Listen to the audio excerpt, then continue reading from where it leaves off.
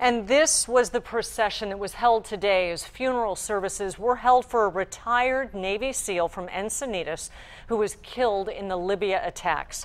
10 News reporter Vanessa Van Hefty shares what Glen Doherty's family revealed about his dramatic and heroic final mission. Outside the church in Winchester, Massachusetts, mourners lined the streets to honor ex-SEAL Glen Doherty. Inside, his brother Greg says there's no regrets. He cherished life enough to want to pay it back.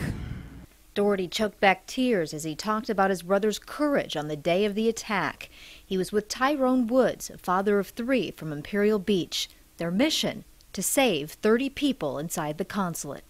Glen and his good friend, Ty Woods, were the ones called to help. They coordinated an effort. They fought their way in. Doherty says his brother drove to a safe house 20 minutes away from all this chaos. It was attacked too. He died protecting people because he believed in humanity. Doherty had just gotten his commercial pilot's license. He was a triathlete who trained at this Encinitas CrossFit. He had a sense of adventure and loved people. Let me tell you about the feeling of knowing Glen. It was happiness. If you knew Glen and he made you happy, clap your hands.